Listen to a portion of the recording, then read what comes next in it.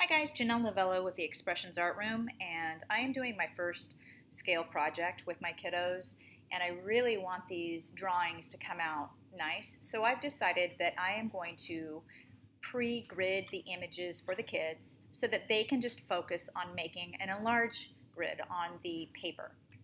So I thought I'd share how to do this. First, what you're going to do is with whatever image you're going to use, you'll simply copy and paste it. Copy, and then you're going to paste it onto a Google drawing. All right, so drawing.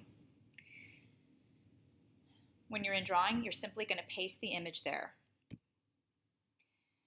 At that point, you're going to need to decide the size if you're working with a portrait or landscape. So I'm working with portraits. I'm going to crop my image into a basic rectangular shape that would work well on standard 9x12 paper.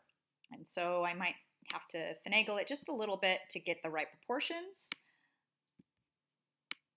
And I cropped it with the crop tool. Once you get the size, then you'll simply click enter. From there, you're going to right click and format your picture. First, you're going to format the size. I'm going to do a 4.5x6 and use a 1:2 ratio so that it applies to a 9x12.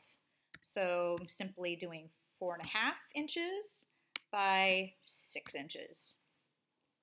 You may also want to play around with the adjustments on your brightness to make sure that all of the image details are apparent for your kids so that it's easier for them to transfer the details. Once you're done with that, then it's time to add your grid.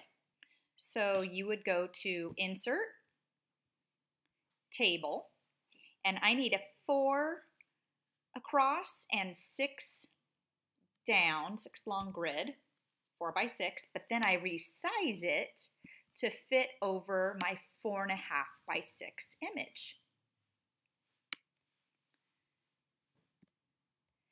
And then it is ready to print.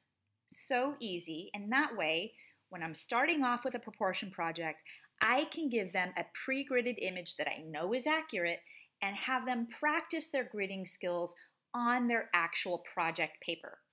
My next step after this might be having them grid their image themselves, but getting the right size and the right grid on that image is really crucial for a very successful gridded project.